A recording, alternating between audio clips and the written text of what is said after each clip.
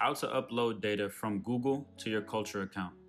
Before we get started, we'll show you how to streamline this process by being more specific with the things that you request in your original Google Takeout request.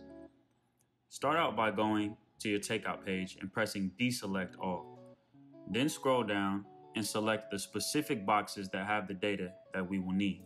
This includes Google Play Games, Google Play Movies and TV, Google Play Music, Google Play Store. It also includes My Activity, and finally, it includes YouTube and YouTube Music, as well as YouTube Gaming.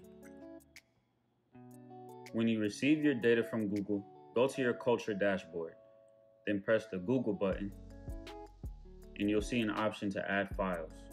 Google will send you your data in a zip file. When you double-click and open the zip file, you'll get a folder which should be labeled Takeout.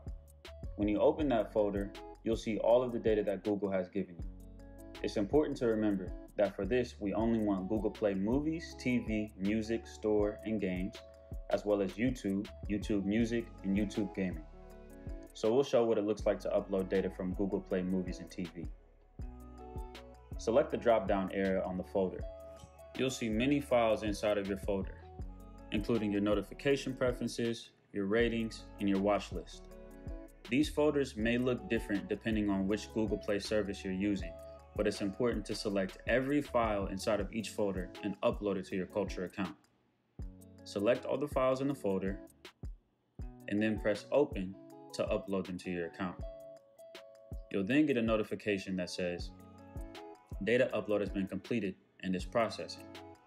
When you get back to your dashboard, you'll see an increased dollar amount, and then you'll be able to go back and repeat the process. Repeat this process for Google Play Movies and TV, Google Play Music, Google Play Store, Google Play Games, YouTube, YouTube Music, and YouTube Gaming.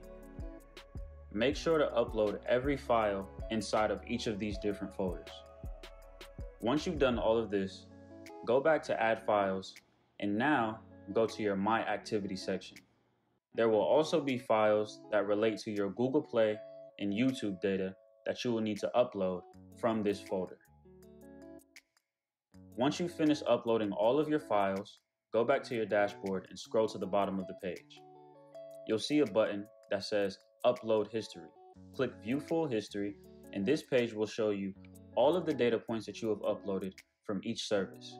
It's recommended that you upload data once a month, with the option of uploading as often as once a week.